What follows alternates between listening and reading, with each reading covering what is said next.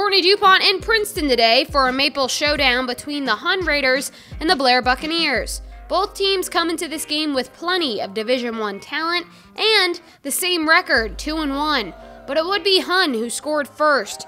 Jackson Barletta in at QB. The senior would throw a 30-yard touchdown pass to Nick DiGennaro. Don't think you can place a ball better than that. Hun would lead 6-0 at the end of the first quarter after a failed extra point. Blair's offense couldn't get going in the second quarter, but Hun would extend their lead with 3 minutes to play before half. This time, it would be Barletta catching the ball.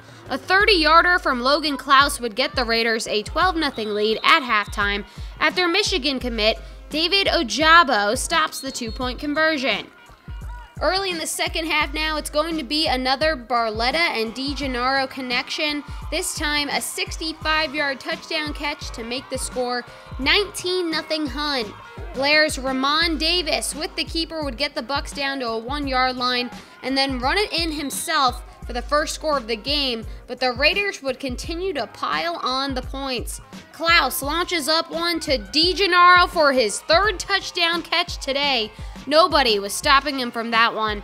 Score would be 26-6 at the end of the third quarter, and this game would be called with nearly 10 minutes left to play on the clock. Your final score is 26-6 Raiders.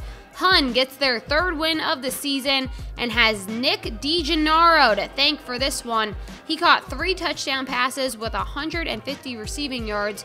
Stay tuned for more football right here on Jersey Sports Zone. From Princeton, I'm Courtney DuPont. Want to see highlights and features from your favorite school? Jersey Sports Zone is entirely supported by our great sponsors. Email marketing@jerseysportszone.com to get your business in front of our loyal audience and highlights from your hometown.